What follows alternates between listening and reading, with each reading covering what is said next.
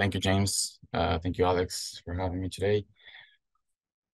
Yeah, I'm a postdoc at UCR. I work at Jim Yang Labs until his retirement last year, and now JB is my supervisor. I will be talking about plant hormone auxin and how it moves towards the distal part of the cotyledon and how that regulates the expansion in the early time points of the cotyledon.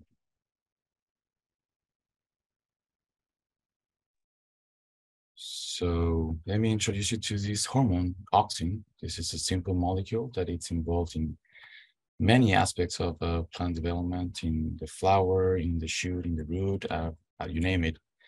And in the Yang lab, we've been interested in the epidermal cells of the shoot because they have this beautiful puzzle piece shape, an outgrowth that is called lobes.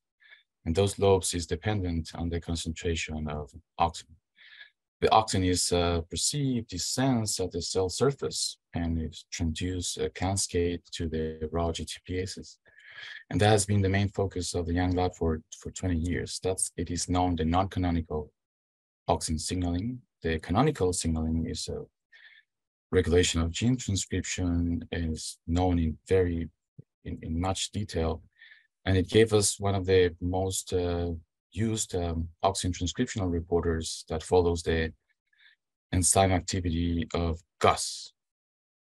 I'm interested in these rapid changes of shape between the 0.5 millimeter embryo inside the seed to a 0.5 centimeter seedling in about 2 hours. Actually, inside the seed, if you remove one of the cotyledons and you see the adaxial side of the cotyledon, the cells in there have a smooth surface.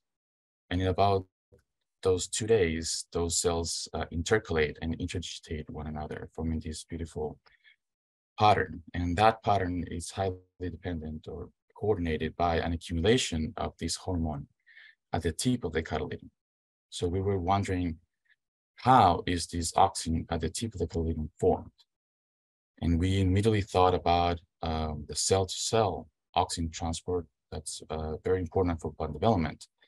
And it's based on the polar localization of pin family members that move auxin to a place of synthesis, to a place of signaling in the most simplistic way of viewing this model. Among different pin family members, pin 2 is the one that is the most upregulated in these early time points. And besides its expression in the root, where it has a very well-known role driving gravitropism of the root, the only other place in the plant that is expressed in these early time points. And maybe more importantly, the auxin accumulation of at the tip of the cotyledon is highly diminished in the pin2 mutant. So we were wondering where it is expressed in this cotyledon in order to function as a transporter of auxin towards the tip of the cotyledon. And we identified in the border of the cotyledon in cuboidal cells that are called marginal cells in this polar fashion towards the tip of the cotyledon, specifically in the adaxial side of the marginal cells. And it forms this tunnel towards the tip. Is specific to the margin cells in both sides of the cotyledon, specific because what the signal you see on the tip is autofluorescence that we remove with a spectral imaging.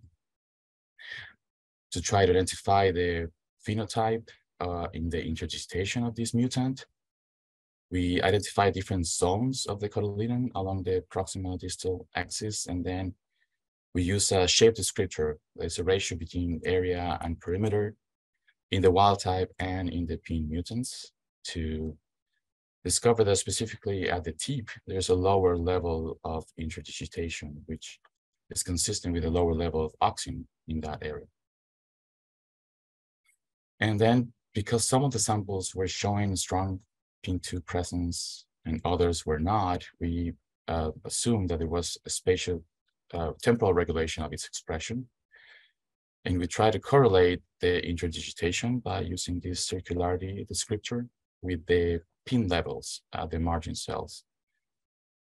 And we discovered that PIN levels are transient. They have a peak of expression about 48 hours and an onset rapidly between 24 and 36 hours after you put the seed in growing conditions.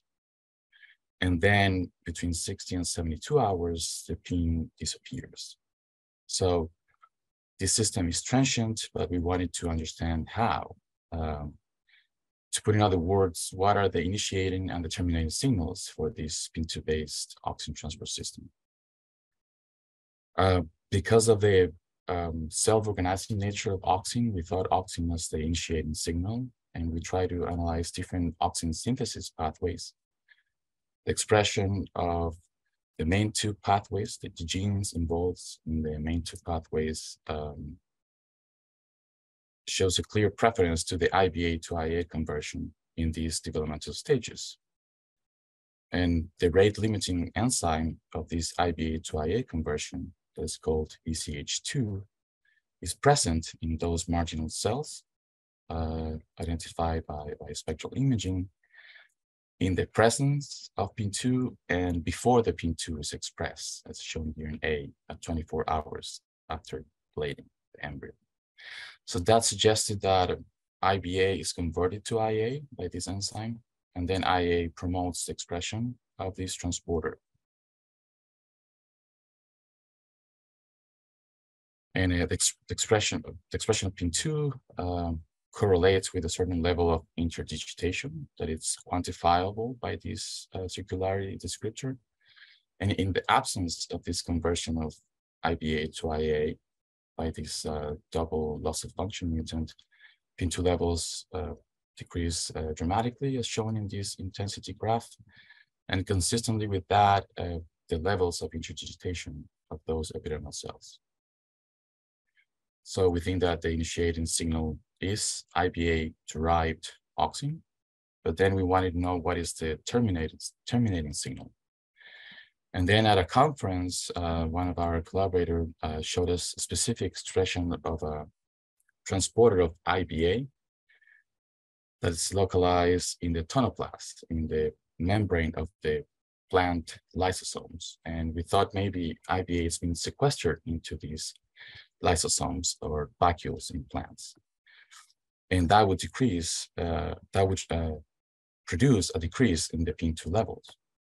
And that's consistent with the localization, because when PIN2 is being decreased, it's at the tonoplast. When it's at its peak, it's reticular expression. So this hypothesis might be correct. And then to corroborate that, we try to analyze the spatiotemporal dynamics of TOP1 and PIN2. And with that, we discovered that as PIN2 is being removed out of the margins of the cotyledon, if you follow the white arrowheads, TOP1 expression starts appearing from tip to base of the cotyledon in a complementary fashion. And if TOP1 functions to decrease PIN2, then it makes sense that the loss of function of two alleles of TOP1 produce an increase of the PIN2 levels. And with that, an increase of the auxin accumulated at the tip of those cotyledons. So we think that the terminating signal indeed is the internalization of IBA mediated by this transporter TOP1 localized at the vacuoles, at the membrane of the vacuoles, the tonoplast. And then to further understand the expression of TOP1, we analyzed the promoter of that gene, and we detected auxin response elements to auxin response elements. And with that, we discovered that adding exogenous, low concentration of exogenous auxin, we can increase the level of TOP1. And with that, we circle back the self-organizing circuit of this system. So with that evidence, we proposed that our working model that for this self-organizing transient auxin flow at the margin cells. At the beginning, we envision a positive feedback where auxin stimulates PIN2 expression, and with that, its own transport in these cells. And later on, that higher level of auxin stimulate type 1 expression to sequester the precursor, IBA, the precursor of auxin, and with that causing the determination or the decrease of the PIN2 levels. At tissue level, it's interesting to see how the auxin, the red color here, it's increased towards the tip of the cotyledon as a consequence of PIN2 function. And that increased auxin levels turn on type 1 to decrease the PIN2, which it's easy to visualize the self-organizing nature of this system. So with that, I wanted to acknowledge the people participating in this work, the entire Yang family, Jamie, who's supervising me now, and our collaborators, Lucia and Kenichiro, and the funding, of course. With that, I'm open to the questions if you have any. Great. Thank you very much, Patricio. That's fantastic. And as Patricio says, we've got time for some questions.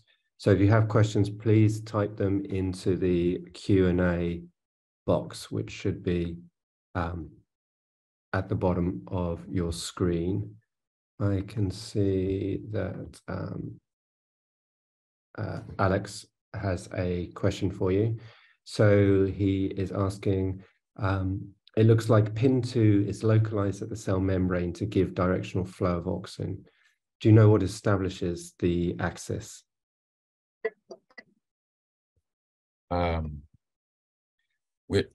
We don't know at the moment. We're trying to understand that, and we think it's again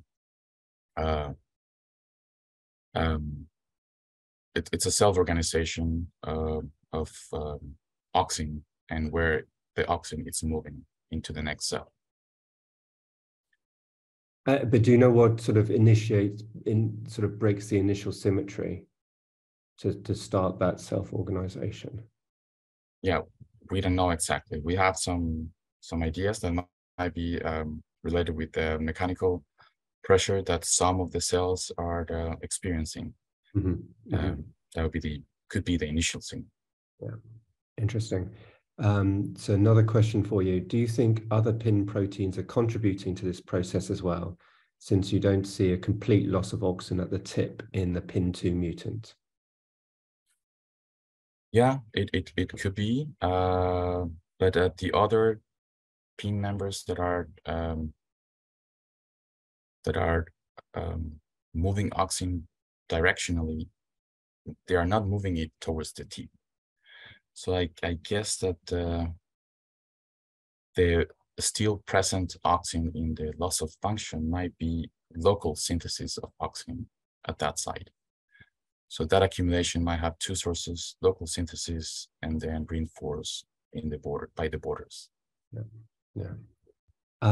Dominica Chow is asking, earlier in your presentation, you briefly described that auxin transport follows a source sink model. Does this proposed self-organizing model also fit that too? Not exactly, because the source would be each one of those cells that are doing both synthesizing and moving the auxin towards the sink.